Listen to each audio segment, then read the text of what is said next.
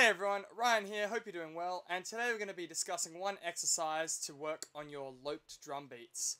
So basically what we're doing is we're quantifying what a lope beat is and breaking it down to subdivisions or numbers and then working on it slowly. So then when we speed it up, we've got a loped drum beat and it's nice and even. So here we go.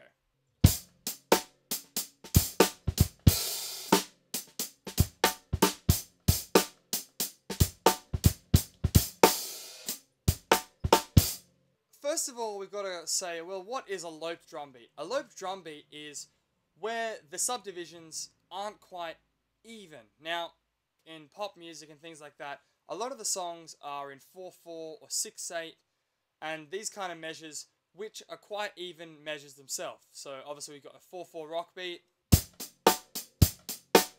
got a 6/8 beat,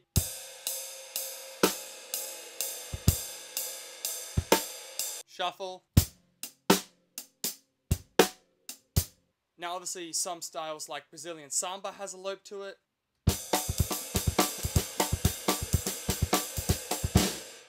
But today we're going to be discussing a loped groove in the context of a backbeat. So now with the power of technology and able to program things into sequences, it's very easy for us to mess with some parts of the groove. So for example, if we took a basic rock beat, we can start to move the hi-hat, earlier or later, and we're talking like milliseconds or tiny partials. So it's going to only very, very slightly change the positioning, but this can hugely impact the groove or the feeling of the groove. So I'm going to give you two ways to start having a go at some loped grooves. And essentially what we're going to do is we're going to take the rock beat framework, so kick and hi-hat, snare and hi-hat as our function, and we're going to slightly change the hi-hat. So if we change the hi-hat super, super late to the last 16th, we get a very, very hard shuffle. So it sounds like this. Okay, and if we move it all the way to the first 16th, it sounds like this. Okay, so obviously if we have triplets, we get a shuffle. And if we play dead even eighth notes, we get a rock beat. Okay, so how do we move that? Because obviously we've got infinite possibilities. You can split each hi-hat or each note you do into a millionth of a second and move it. But, as humans, there's so many inputs in between there, it's really hard to do. So one simple exercise I like to do is take quintuplets, okay? So in between each kick and hi-hat and snare and hi-hat, we've got 5 even partials. So we've got 1, 2, 3, 4, 5, 1, 2, 3, 4, 5, 1, 2, 3, 4, 5, 1, 2, 3, 4, 5, 1. So we're going to put the metronome on quintuplets, and let's have a crack at just playing the downbeats.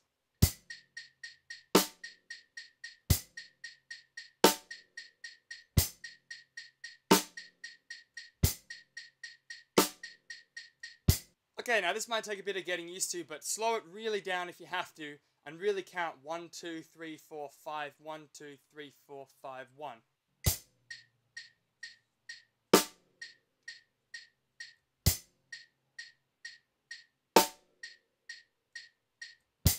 Okay, so once you get comfortable with that, now we're going to add our second hi-hat, remember from the rock beat, on the 4th partial, or the 4th quintuplet. So it'll sound like this. 1, 2, 3, 4, 5. 1, 2, 3, 4, 5, 1. So let's have a go at that.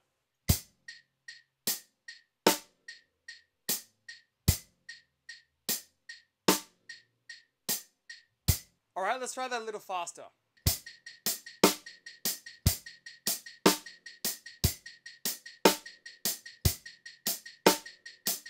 Faster again.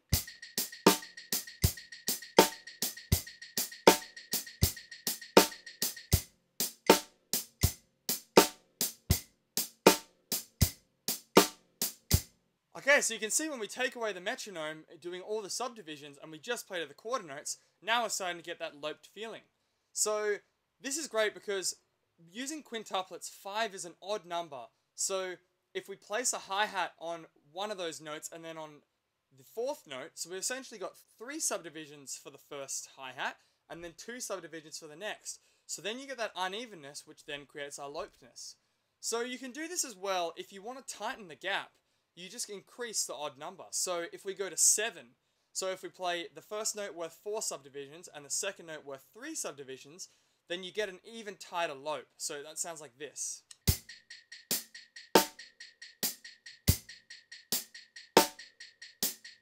A little faster.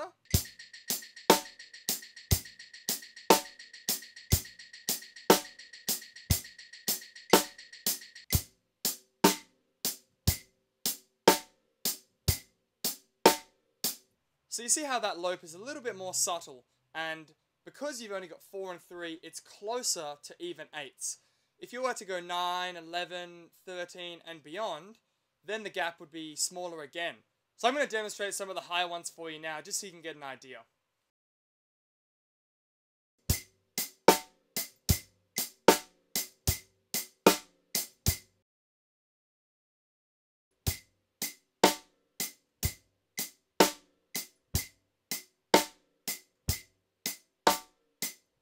And so on and so forth. So you can mess around with these. So all we're doing is picking an odd number, and obviously an odd number won't divide by 2.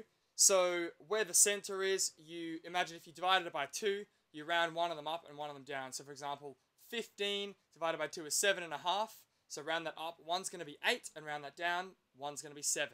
So 15 would sound like this.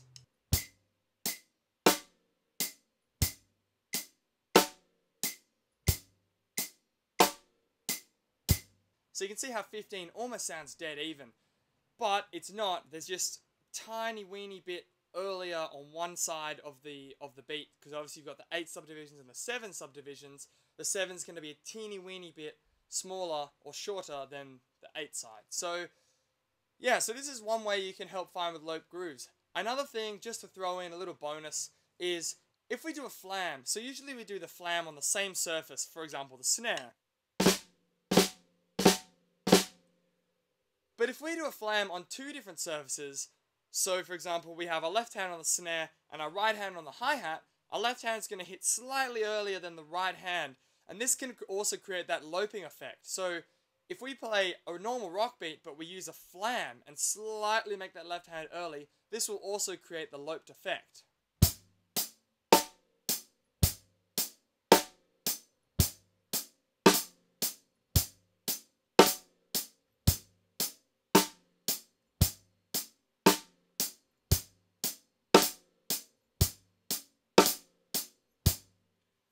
So now if we add that with our 5 subdivisions, so a 3 and a 2, we get this.